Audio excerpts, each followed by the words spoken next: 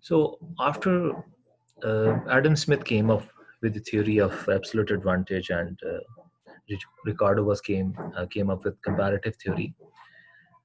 It was a lot more interesting for the world to understand these things, that how trade works, and a lot of economics was built on this. But later on, a paradox was discovered by Leontief. And by a paradox, we do not mean a pure theory, but it is something which you sometimes you see as a bug in the theory. The theory itself stays on. For example, till now, the theory of absolute advantage and comparative advantage, they don't have anything bad in them. They are still there. People talk about them. People try to observe them in the overall international trade. They also prove them, right? There is criticism against both the theories. There is acceptance for both the theories. But this was a major paradox which was actually discovered by Leontief, who actually theorized that since the US was relatively abundant in capital compared to other nations, the US would be an exporter of capital intensive goods and an importer of labor intensive goods. Actually, Hawaii, while Ricardo actually gave the comparative advantage theory, he said that a country who should export a resource should be a country who has more capital for that. So he said that countries in the world will eventually end up importing from the countries who have more capital. Only those countries who will have more capital will be the exporting countries. तो ये उसने कहा, लेकिन eventually people saw that US के पास बहुत सारा capital है, abundant capital है यूएस के पास, लेकिन यूएस भी इंपोर्ट करता है. तो ये पैराडॉक्स थी एक, कि रिकॉर्डो जो है, he said that countries who have more resources, more capital, they would be the countries that will only export and they won't have to import anything. But eventually, US is a country which actually imports a lot of things. Okay, so it's not with the capital intensiveness that a country can export. It is about the specialization of a particular production process for goods or services that a country can export. So this paradox was actually discovered. There is another theory which is not a prominent theory, and later on it was rejected because of the intricacies that it cannot handle for the international trade, is a product life cycle theory.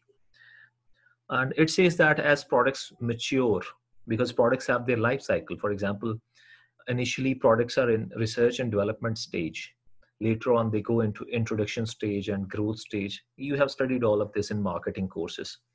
So he said that when products actually mature, both the location of the sale and the optimal production location will change effectively the flow and the direction of the trade. That in short terms, in simple terms, he said that products will be produced somewhere else and they will be sold somewhere else. Okay, that's good enough.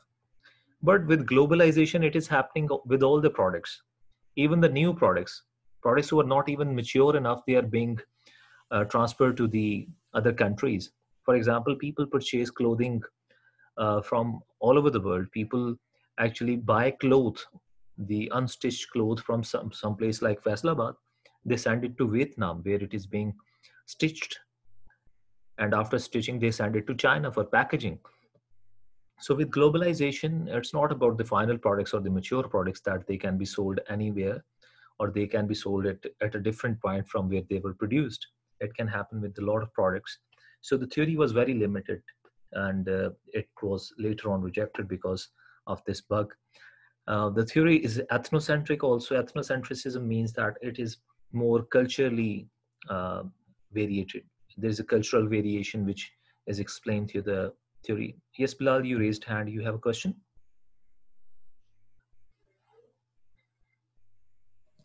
Yes, sir. जी बिलाल बोले. Sir आपने बोला था कि जैसे for example दी थी कि फैसलाबाद से कपड़ा जाता है, वियतनाम में स्टिच होता है और चाइना में पैकेजिंग होती है, तो इससे तो फिर हमें एब्सोल्यूट एडवांटेज नहीं मिलेगा, मतलब कोई मींस है कि अच्छा, एडवांटेज इसमें हमें इतना नहीं मिलेगा. बिलाल अभी हमने बात की ना कि एब्सोल्यूट एडवांटेज हमें चाहिए भी नहीं, हमें तो कंपैरेटिव एडवांटेज चाहिए.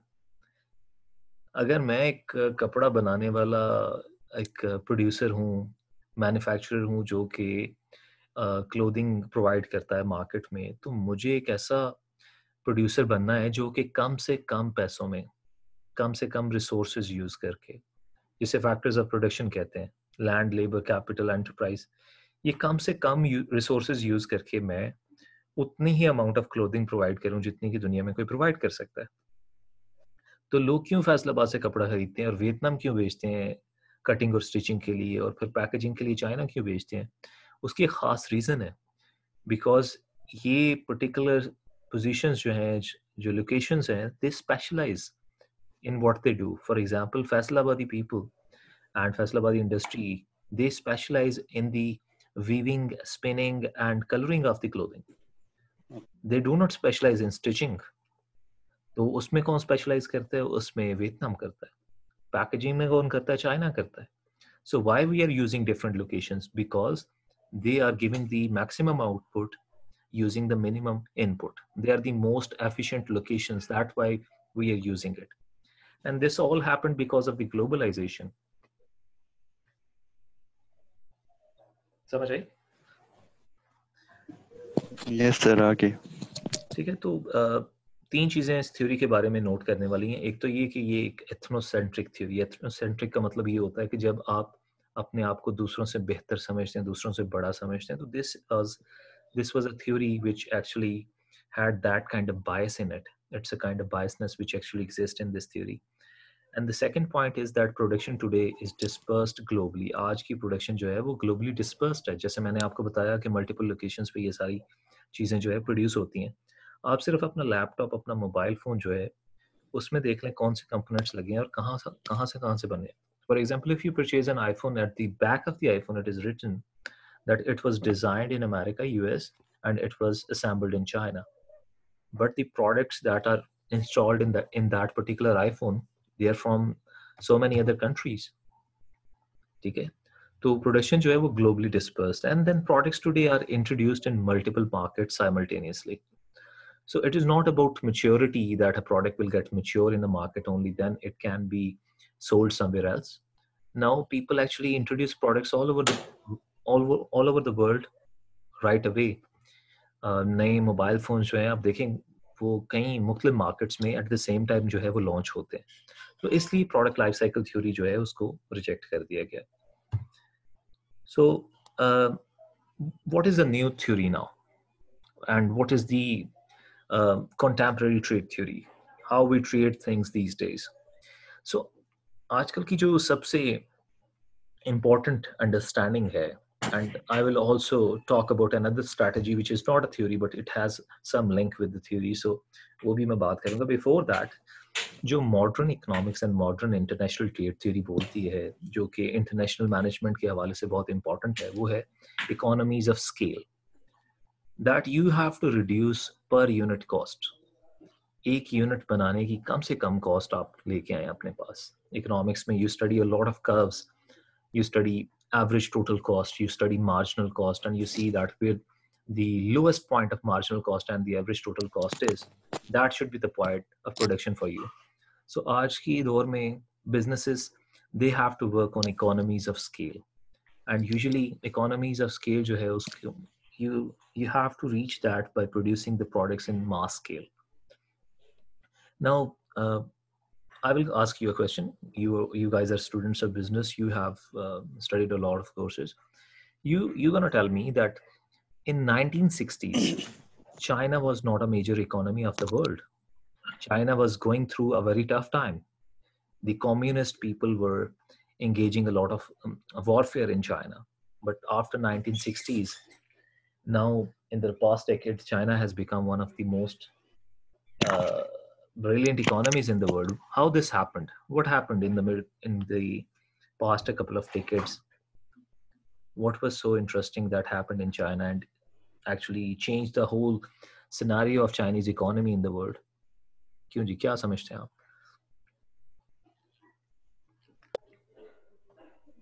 Because they produce everything. That's not it, I guess. Maybe China might not produce everything. Maybe You can find some products and services that China does not produce. For example, Google is not produced by China. Microsoft is not produced by China. China cannot produce everything, but there is something else. Sir, because they export all over the Well, they export a lot and they export right now, but the point to which I want to go is that they actually started producing everything on mass scale. Whatever they produce it on a mass scale. And the reason for that was because number one, China has the biggest, the largest population in the world. So if I have to produce, let me give you an example.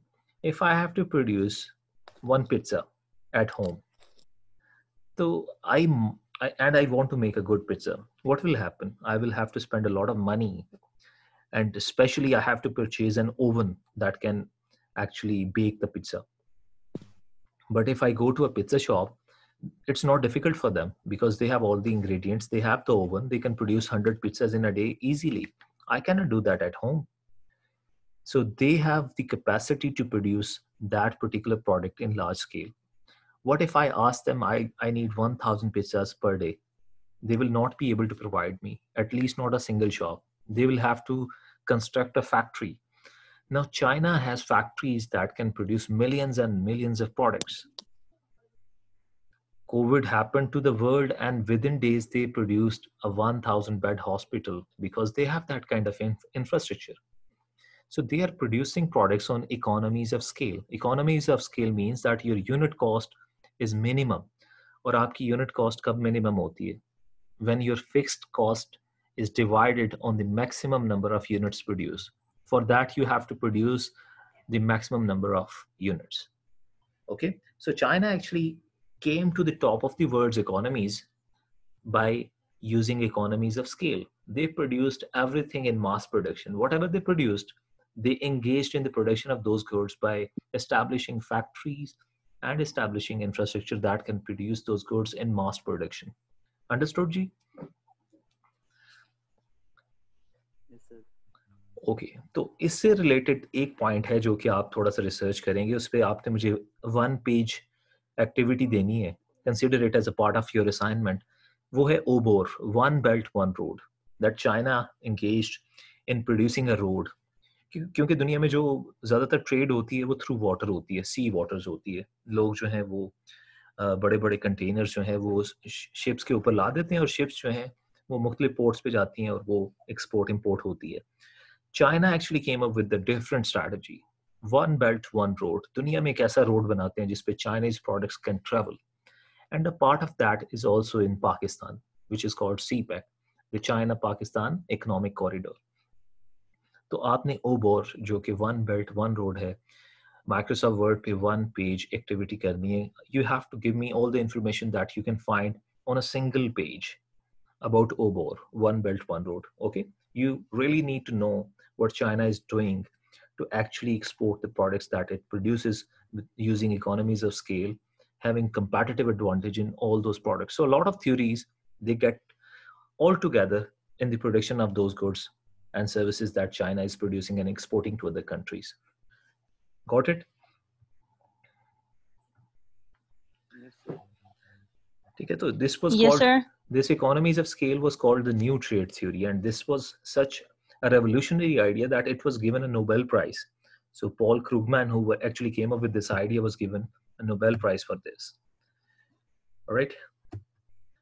So these are the few theories, and with that, I think I will end up with the last theory, which is about competitive advantage.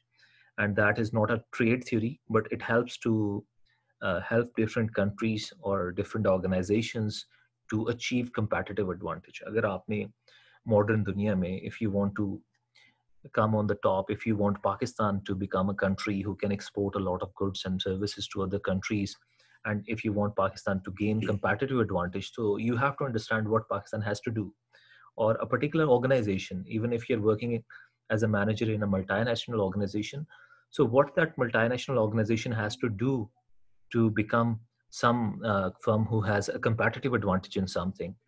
So Michael Porter, who is a very famous scholar in the management, and you must have studied Michael Porter's 5 forces. उसका एक और model है जो कि utilise होता है competitive advantage gain करने के लिए, उसे कहते हैं Michael porters diamond. So he gave up a theory in the form of a diamond जिसमें 4 चीजें हैं जो कि एक मल्टीनेशनल कंपनी कर सकती है और एक कंट्री भी कर सकता है to gain competitive advantage on the international level. Number 1, factor एंडोवमेंट्स. Number 2, demand conditions, that you uh, actually produce enough demand conditions there, that enough demand is gathered to go to up to that level where you can produce things on economies of scale. Then relating and sporting industries, and finally firm strategy, structure and rivalry. So ये एक diamond है. Individual components in this diamond are as important as the relationship between the other components that exist in this diamond. So एक particular component जो है सिर्फ उसी पे आपने फोकस नहीं करना, उसके रिलेशनशिप में बाकी चीजों को भी आपने देखना. फैक्टर एंडोवमेंट का क्या मतलब है? दैट जो फैक्टर्स ऑफ प्रोडक्शन है, land, labour, capital, enterprise, you should possess them. You should be located in somewhere where the factors are in abundance, especially those factors which are more involved in the production of the product or service that you want to deliver. For example, if you want to produce programmers who can write programs and create games and software that can be exported all over the world, for that you will have to be located somewhere in the Silicon Valley. In California, America, there's a particular place which is called Silicon Valley because a lot of tech people are there who are related to technology. They have a lot of programming skills and a lot of capital over there that can produce a lot of games and software. सो आपने वहाँ पे located होना है जहाँ पे आपकी factors जो हैं जिन प्रोडक्शन में इस्तेमाल होने हैं वो ज़्यादा abundance में हो. This is the first point. The second point is that you need to have demand conditions, that people over there are a prospective market, not only to the local area, but particularly to the point where you want to export. You should have a link with those demand areas, the demand markets. You can segment them, you can target them, you can position yourself. All those strategies come in play when we talk about demand conditions.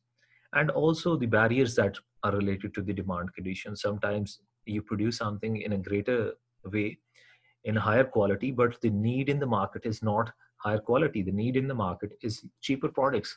So you have to produce the products in a cheaper way. So you have to see what are the demand conditions, and accordingly you shape up your strategy, right? And strategy involves the way you structure your organization. हम एक chapter पूरा पढ़ेंगे कि हम multinational companies को किस तरह structure करते हैं. What are different organizational structures that are used in multinational organizations? Again, how you gonna come up with a strategy that can produce a competitive advantage as compared to your rivalry, the competition which exists in the market, because you won't be the only multinational company producing the product. For example, look at the beverages, Coca-Cola and Pepsi. They might be the only two top beverages companies, but again, there are two. There's not a single one. So you will always have some competition. How are you gonna beat your competition? What strategy you will have? What differentiation you will have? That needs to be there in place. And finally, what are the sporting industries? As I was talking about beverages, so Coca-Cola not only have to produce the liquid which is filled in the bottle, but also the glass bottles, plastic bottles.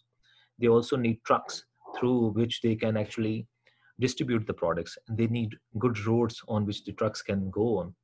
And if you're working in Europe, especially in Scandinavian countries like Germany and Sweden, Norway, if we are working in those countries, they have particular regulations that you only have to use electrical trucks to distribute the products, because you cannot emit CO2, carbon dioxide, in the environment to pollute the environment. So you have to look up into all these things to come up with a particular strategy that can help you to build a competitive advantage that can not only help you survive in the local market, but can also help you to export the products and services to the other countries all over the world. So this is Michael Porter's diamond.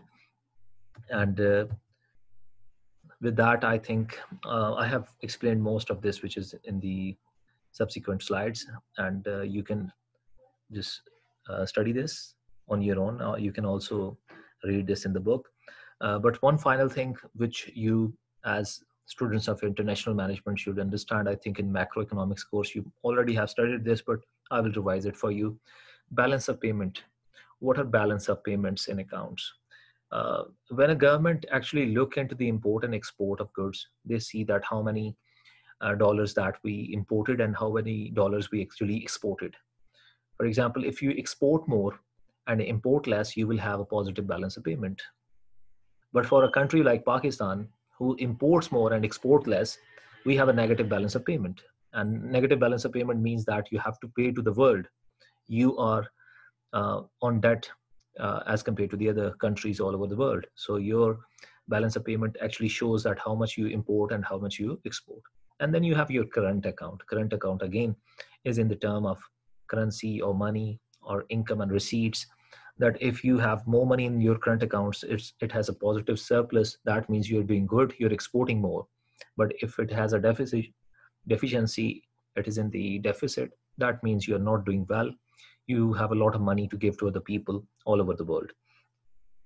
Then you have the capital account, which records one-time charges in the stock of assets. That actually tells you that how much particular addition has happened to your overall country's assets or the multinational organization's assets. And then finally, you have the financial accounts that records your transactions, financial transactions of your purchases and sales. So on national accounting level, as well as on multinational companies level, you can see all of these things happening, that these organizations, these entities, they can calculate what is their current account balance, what is their balance of payment, what is their capital account, and how their financial accounting is working. So this was the chapter. If you have any question, you can ask, and then I will tell you what is the assignment related to this chapter. Dear students.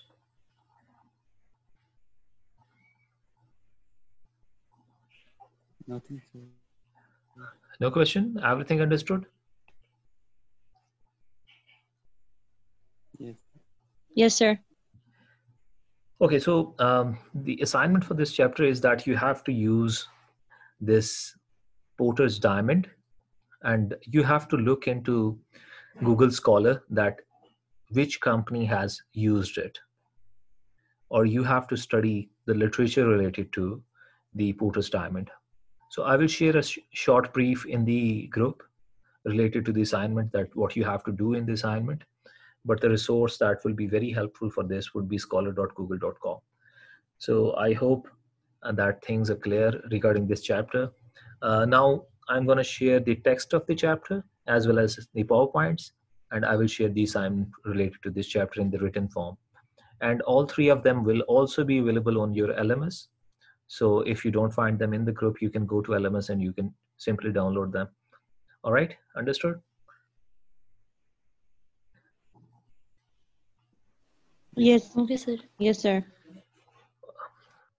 Okay, thank you very much. See you in